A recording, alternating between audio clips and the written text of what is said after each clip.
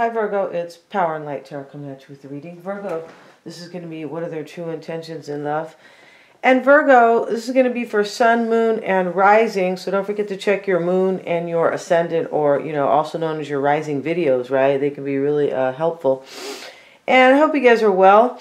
And let's get right into it, Virgo. So I have your cards laid down here, and this could be a reversed reading. This is your energy, and your person's energy is at the bottom. And I have put some cards, also I have some additional cards in this reading at the top. Usually I pull these cards spontaneously, but today I kind of just have the urge to do this a little bit different.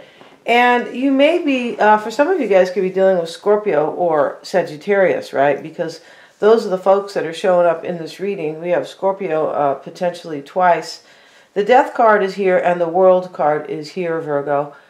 And you have the Five of Cups, and this is a different Five of Cups. This talks about tempting the hands of fate, but it's like this is a danger. Yeah. And you have the Three of Cups in your desire. You want to return to somebody here, I'm pretty sure. And this is fated. And I feel like all the while you are ending a situation with somebody else. I feel like you are. So the Three of Swords is in your current energy next to the World card. It looks like you have already ended a situation, or you are in the midst of leaving somebody. Or maybe they're in the midst of leaving you, but there's some type of an ending. I also feel like there is a transformation in this reading, but the transformation is of your own. Like there's an ending, but there's a transformation of you are changing your life big time and moving toward somebody I believe you feel that you can't maybe live without. Or you feel so tempted, like fate is tempting you and you have to go for it. Yeah, that's what I have here. We have the older woman, Virgo, and, this is dealings with an older woman. This could be one of these people that you are kind of, maybe, one of these people in this reading. Three of Swords in the reading and Three of Cups. So, maybe, your mother is involved in your love life. But maybe you just, these cards are always dramatic, right? So they show the older woman. You could be dealing with someone who's 5 years older than you, and, they're calling that an older woman. I mean, these cards can be a little bit dramatic, right? This is, these cards are also for entertainment, not just for quote-unquote divination. Yeah, entertainment is important, you guys, especially with what's going on. If you understand what's going on around the world, we know that divination is, or entertainment is really important right now for an escape. Yeah, it is. So let's see what else we have, Virgo. And you have over here time to go out and have fun. The grapes, kind of like the Grapes of Wrath. I don't know if you guys know about that movie, but I feel like you have been dealing with some kind of pain here, and you could feel like it's time to go. And then also you have the Lobster, which is a financial pinch. All right. Maybe you've been eating too many lobsters, Virgo. You know how expensive lobster dinners are, right? That's because meat is so expensive. You could be saying, I have to eat lobster, right? And yeah, and that meat being so expensive is, groceries in general are part of the plan. Yes, it is. Okay. But let's get back to this. And the evil eye is here. No, Virgo, it's not the evil eye. It is the all-seeing eye, okay? And let's see what we have, Virgo. We also have Temperance over here, the Ace of Cups. See, you want a new beginning with somebody. You want an opportunity with somebody in love. And the Ace of Pentacles is in your challenge, too. So the reason why this opportunity in love here, we have two aces already, is part of the challenge here, is because, as I mentioned, you're ending a situation or somebody is leaving you. There's an ending and a new beginning in this reading. And that is definitely, when we see this type of stuff, you definitely could be fated, right? Because, we usually don't have an ending and a new beginning, right? Most people will say, well, you don't rush into something, right? If you've just ended something. But when fate is knocking, you don't really have a choice when the universe is in control, right? The Knight of Wands is in the reverse. This could be, many, many things. I feel like, this is kind of this Temperance person, maybe Sagittarius over here. It could be sometimes can talk about a lack of courage, but I don't feel like you are lacking courage. Maybe in the past you have. I feel like this is probably this fire sign. It could be this Knight of Wands reversed, right? Maybe there has been, a point of being unreliable to somebody. Knight of Wands reversed can talk about player energy. I don't feel like this reading is so much about anybody being a player. No, I feel like this could have been part of the past, right? And this Knight of Wands is showing up in the before tarot. So, that can talk about this has happened before, right? So let's see what we have for you, Virgo. And we're going to pull a card from the Law of Attraction Tarot. Okay, so you are attracting and manifesting a new beginning in your life.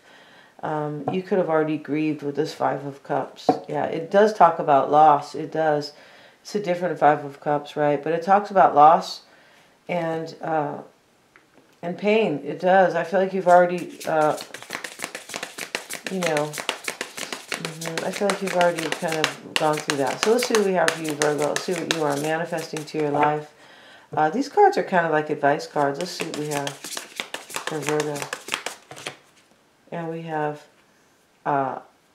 this is the Magician. This is really interesting. Here, in this one, he's holding his hammer. Like he has all the tools he needs. Yeah, you are definitely, and we were just talking about manifesting. Let's get another card. That's just for, let's see what we have for Virgo. What could Virgo be manifesting? And we have, okay, so there's some type of,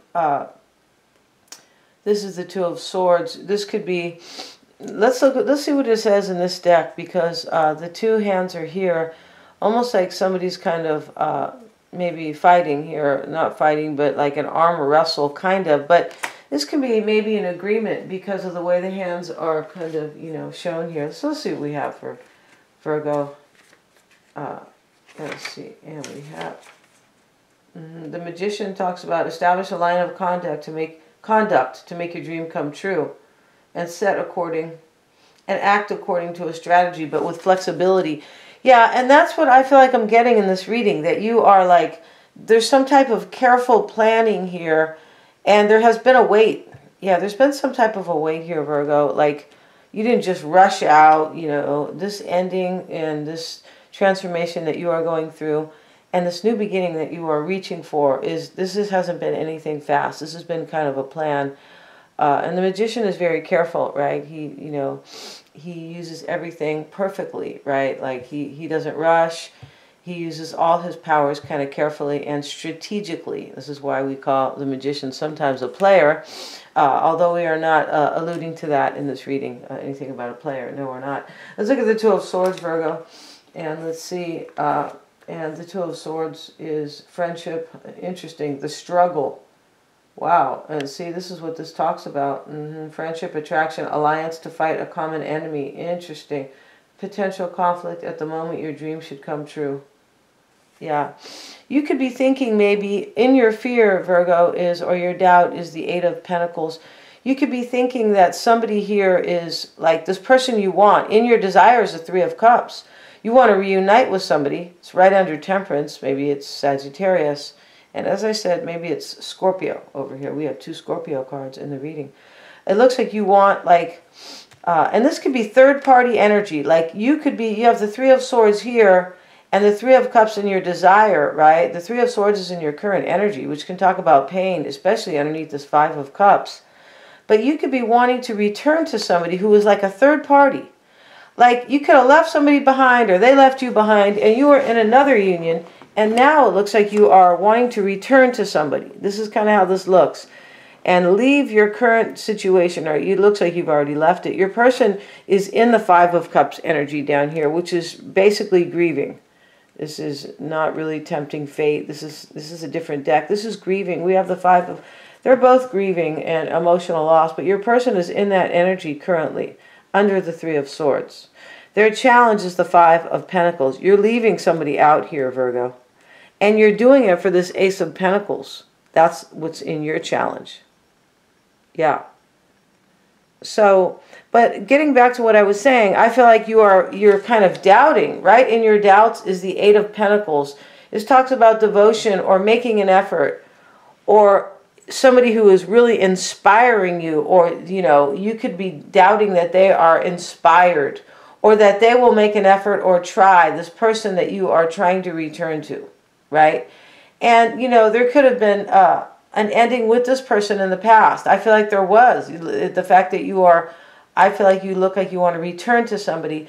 I feel like there could have been possibly an ending with that person, right? And this is why you could be possibly, you know, doubting that they're going to try, because maybe you have left them heartbroken in the past, Virgo. Maybe there is an element of player energy in the past. Let's see what else we have for Virgo. Yeah, let's get, and let's see what we have for Virgo and their person. And, let's see what we have for Virgo and their person. So Virgo, let's look at, we're going to get a card. Let's see what we have for you, Virgo. The World card and the Three of Swords right now. OMG. The Three of Swords again. This is a different deck. This is really heartbreak. Yeah, there's heartbreak here. And I feel like this person down here feels betrayed. The Three of Pentacles. Wow, I don't feel like there's the only three left in this that is, you know, is missing here is the Three of Wands. Yeah. So you ended a cycle, Virgo. You did. I feel like you broke your person's heart. Yeah, I mean, just reading the cards here, I feel like there's heartbreak. Yeah, maybe somebody broke your heart too, because this whole reading could be switched. So please know that, you guys, in case you're watching the reading going, that sounds like it resonates exactly, but it's really switched, right? Okay, Power and Light, I'm mad at you. I'm going to clobber you when I see you. And the World card again, OMG. So this is the, wow. So we have the World card twice. Definitely ending a cycle, a chapter in your life. There is heartbreak. Somebody feels a betrayal here. I feel like they do. The Ace of Pentacles is your challenge with the Nine of Wands. Okay, you're the wounded warrior, and you're not sure what's going to happen. And it's showing up over here, your doubts. You're not sure about a reconciliation. Queen of Swords, here you are questioning the Three of Cups, wondering if you're going to have it. And we have the Empress. And for me, this Empress is maybe not so much a mother. There could be a mother here. You could be, you know, there could definitely be a mother in this reading. But for me, in the doubts with all these challenging cards, you're doubting that an Empress, a third party Empress, will like kind of engage, or, you know, they will kind of like respond to you or want you even, right? And this is the, you know, the number 3 in the major arcana. The Empress is often somebody, kind of a third party or a mistress. And somebody, it could be a man or a woman, you guys. It could be, although I don't call a man a mistress. No, I don't, you guys. I'm traditional. Yeah. Shame on me, right? Wow, my bad. But, you know, because we're not PC over here. No, we're not, you guys. We are, because that, for me, that's a divisive tactic to separate people, for sure, right? When they start controlling your language and telling you what you can't say, yeah. And let's see what else we have. The Eight of Cups. See, you're fearing here that this person might leave you. You're leaving a situation to go towards somebody, Virgo, but you are, the person you're going toward, you know, you're just, you have a lot of doubts about them. And you could be fearing that, wow, I'm leaving somebody here, and you're leaving behind heartbreak. You could even be losing money. We have this card, the Lobster, financial pinch. Let's look at your person's energy. They're in the Five of Cups energy with the Star card. This person is grieving. I feel like you healing another situation. They know, this person knows that you're not just leaving. They know you're leaving to be with somebody else. And how they know, I'm not sure. It's possible this person is a high priestess, and kind of, you know, a natural high priestess. Maybe they are Scorpio. Scorpio knows. Yeah, Scorpio's a badass. They do know. And because we have the Death card and the World card here, they could be Scorpio, right? Who is, you know, the all-knowing high priestess, right? Who has basically been born somebody with major intuition. Yeah, major. Let's see what else we have for your person's energy. They have the Page of Pentacles. This person is dealing with emotional loss over you having a new start with somebody else, or over you having, like, you know, something new, basically, something solid. This person knows you don't want to just move on. And the ace of this Aquarian card here is showing up here. This is Aquarius. It could be Aquarius energy here is what I'm saying. Your person's challenge, Virgo, is the Five of Pentacles and the Four of Pentacles. So their challenge is that you're leaving them out in order to hold on to somebody else. This is very clear. What they want, Virgo, is the Ace of Swords. You know, they might want some major victory here because this person already has clarity about what's going on.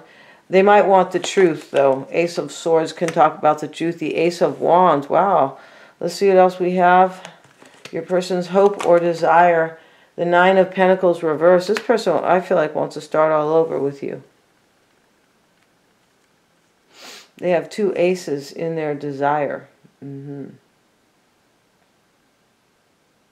It's possible this person wants the truth from you, though. Yeah, because I feel like this person knows it's not, this is not able to salvage or to rectify or to hold on to. I'm not seeing that here. This person is grieving too much. Yeah. So what they want, I feel like, is the truth about you having a new beginning with somebody else or another opportunity. Because the Nine of Pentacles is showing up. I feel like they want to know, maybe they're hoping they're not going to lose money here. Yeah, this could be just their this could be just their energy. It doesn't always work out to be their desire or their hope. Two of Cups, OMG. I feel like your person wants the truth here.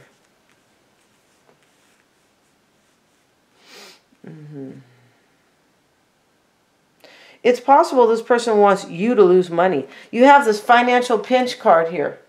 Like, you know, maybe they're telling you, you know what, you leave me, you're gonna lose money. Because this looks like a marriage, right? It does. Or some type of a marriage type situation. And the Two of Cups, the fact that this is in this reading here, and you have yourself, Virgo, the Ace of Pentacles and the Three of Cups, I feel like, and your person has the Star card, there's somebody here that is really near and dear to you. Somebody that you are like, you can't stop yourself, right? The hands of fate is here. And that's what this card is about up here, this Five of Cups. It talks about tempting the hands of fate and creating kind of emotional loss. What they are fearing is the Four of Pentacles and the Knight of Swords, rather. And they're afraid you're holding on here. And this is in their challenge, the Four of Pentacles. And let's see what else they are doubting or fearing. The Magician, yeah, they're afraid you're gonna take action here. And you're gonna manifest something for yourself. This person is, there could be some jealousy here, but the type of jealousy that is justified, right? Yeah, the type of jealousy that comes from pain. And, you know, yeah, we're going to end this reading, Virgo. We're going to go to the extended, and we're going to see all about this person. We're going to pull a rune, too. Yeah, we're going to see what's going on with that, and which is another form of divination. And we're going to see, Virgo, the issues, the underlying issues between this person. We're going to look at their physical or their environment. It could be their emotional environment, how they feel about you, what's crowning their thoughts. Yes, and their near future. What they hide or what you don't know about them. And, of course, their true intentions. They're all super affordable. Thank you so much for joining me here, you guys. And God bless everybody. And we're going to see what happens in this reading. Thank you so much, guys.